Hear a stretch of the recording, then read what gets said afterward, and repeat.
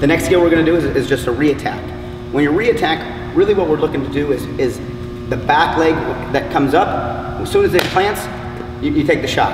Head position, keys to the move. Head position, being on the right side. You cannot reattack when your head's too high. So, he takes the shot on me, my head's in position. On the upswing of his back leg is when the attack happens. You have him head position and circling to the side that leg's coming up on.